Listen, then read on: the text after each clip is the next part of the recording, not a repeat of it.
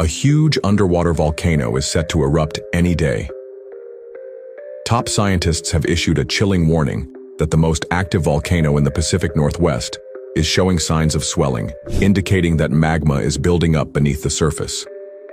According to William Wilcock, a professor and marine geophysicist at the University of Washington, the seafloor has already inflated to the level that it reached before the previous eruption in 2015.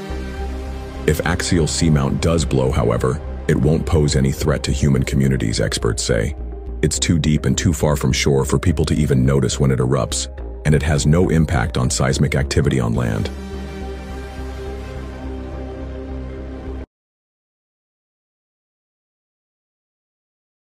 A huge underwater volcano is set to erupt any day.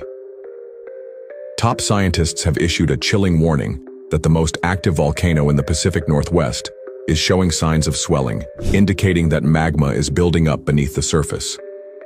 According to William Wilcock, a professor and marine geophysicist at the University of Washington, the seafloor has already inflated to the level that it reached before the previous eruption in 2015.